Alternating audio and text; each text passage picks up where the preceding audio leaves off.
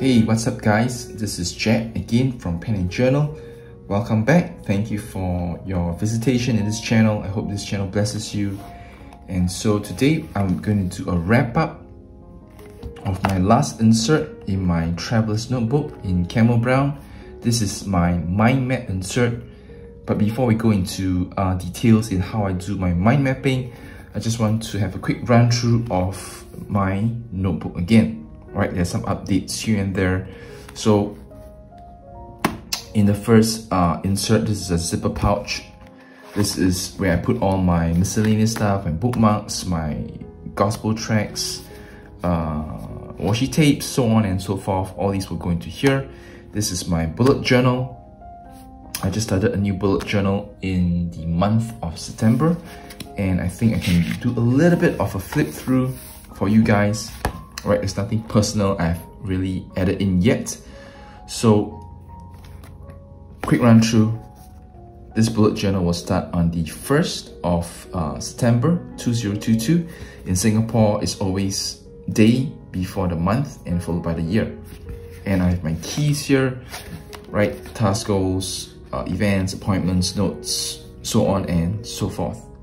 And over here, I have a little bit of how I go about my morning prayer, how I spend time with God, right? If you're interested, you can maybe take a quick look at this. I won't go into details about this. I will cover this probably in another video. So this is what I have on the front page. And then over here, this is my index, right? This is where I put all the important spreads that I want to keep track of. And you can see I've already added some. Fountain pens for sale. I have a page for children's ministry in Philippines, and of course videos to record for the YouTube channel. And then straight up yearly log for the month of September 2022 all the way to the month of August 2023, right?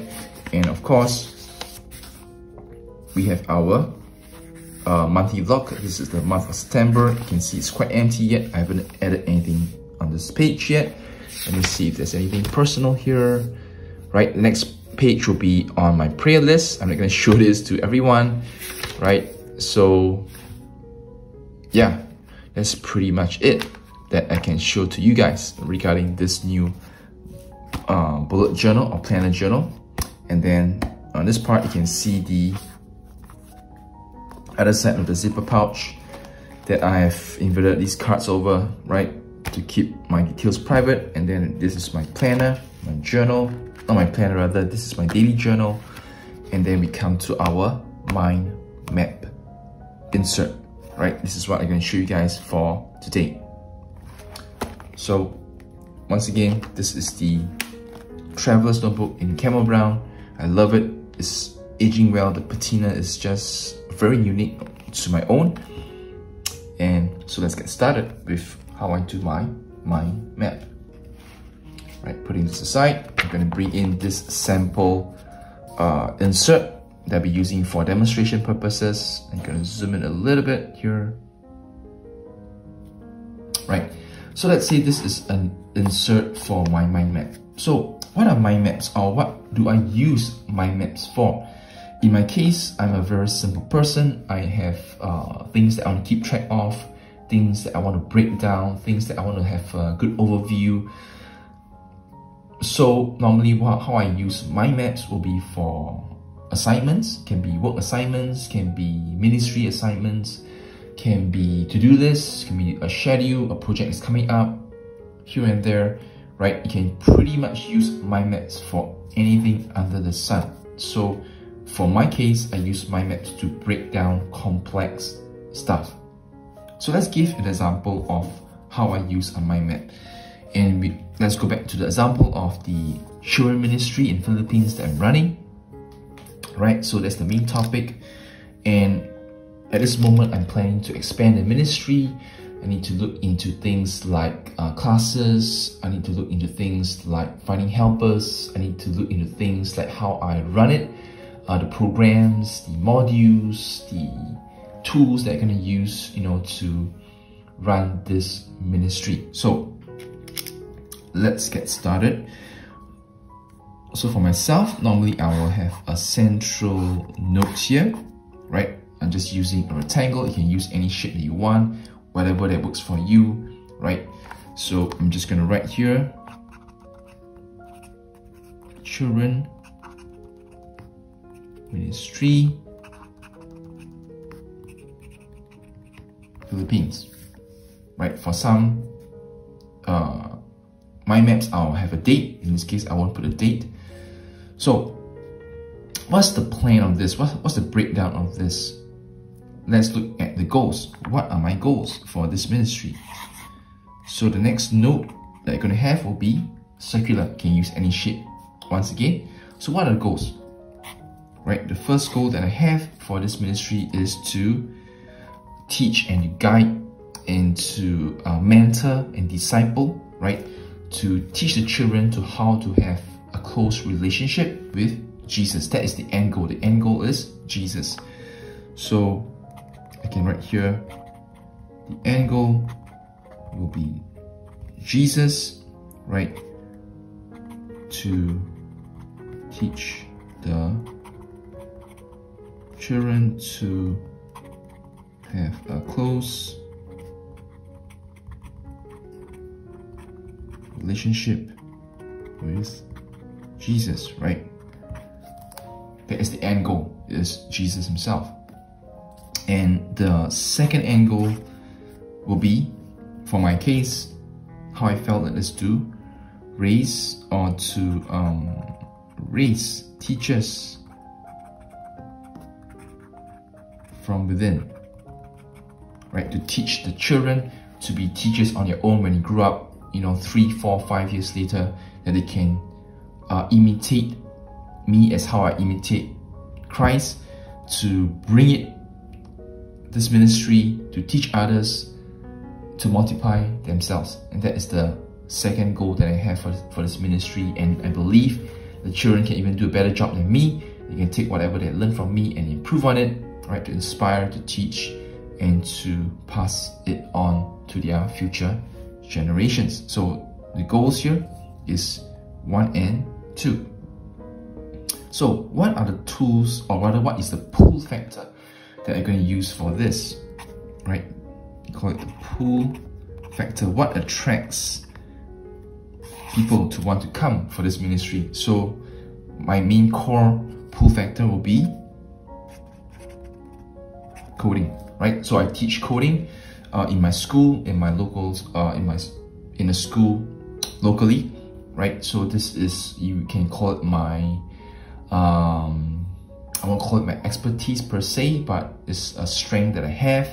It is something that I have that I can give to the children in Philippines, right? It is not a very popular thing at the moment, I believe, but this is something that kids, or this is the in thing right now, currently going on, that parents are sending their children for coding classes, and I'm giving them free. So this is a pull factor, will be on coding. So breaking down in coding, what platforms am I going to use for coding? And I have Scratch, I have the App Inventor. So these terms may be a bit foreign to you. These are the platforms I use for coding. And I have Thinker, and of course Make Code. So these are the platforms that I have, and I'm going to do, and of course you can still break this down, but for the sake of this example, I'm just going to keep it short like this, right? And then we have classes, right? After goals, your pull factor, how about the classes? How are we going to break down classes? So the plan is, you're going to have 3 classes, right? You're going to have 3 classes, and you're going to break them down into age groups, right? The first age group will be the age group of, let's say, 5 years old to, let's say, 8 years old, second age group will be, let's say, from 9 to 13. And the last one will be 14 to about 18 years old. Right, so these are some of the breakdowns that I have. My intention is to have 3 classes running, preferably over the weekdays. And now how about helpers, right? I think it's quite impossible for me to do it all alone. I need to find helpers. At the moment, I'm very blessed. I have a sister that's in Philippines that's helping me out in this ministry, right? And I'm gonna put her name down, but I felt that I need more helpers. So one of the things that I can do right now is to pray, right? Pray to God to send more helpers. Pray for more helpers. And the key thing about in Philippines is that the helpers, right? The helpers that's coming in to help probably will be locals that can speak Tagalog. That is one area that I'm weak in. I'm very weak in Tagalog, so the helpers, right? They need to be able to speak in Tagalog, and right, they need to be mature Christians as well, right? We can't afford to have people coming in they are not Christians, and I believe, you know, we need to find people that have the same values, the same standing in Christ to be used by Christ for this ministry that is spiritual in a sense. So over here you can see a very simple breakdown of a mind map, right? I can even expand it more, but for the example that I'm going to show you guys, this is something that I'm going to stop here, right? Over here you can see it is very useful in a sense for me to plan. When I look at this, I have a very good overview of the things that I need to take care of. First thing is to establish the goals. I need to plan about the pull factors. I need to know about the platforms I'm going to use.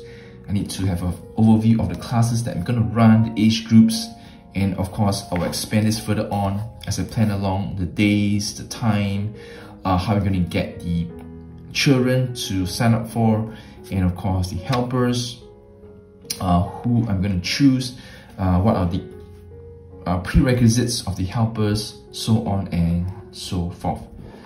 So I hope this blesses you guys, right? This ends pretty much what I have in this Traveler's Notebook. So in the next video, I believe I'm going to cover the other Traveler's Notebook that I have. That is why I call my Bible Devo Traveler's Notebook. It used to be in the olive green, but I've switched to this blue one. I felt that this is underused and I wanted to show it some love, so I actually switched over all the inserts, my Bible devotion inserts, all to here. So I'll be going through this one in the next video, hopefully. But for now, I just want to say thank you once again for everyone who is tuned in to my channel, who are watching this video. Once again, please help out this channel. Please subscribe to this channel if you haven't do so. Like it, share it, put your comments below. Thank you so much everyone for supporting this channel. This is Jet signing off. Thank you, God bless, and goodbye.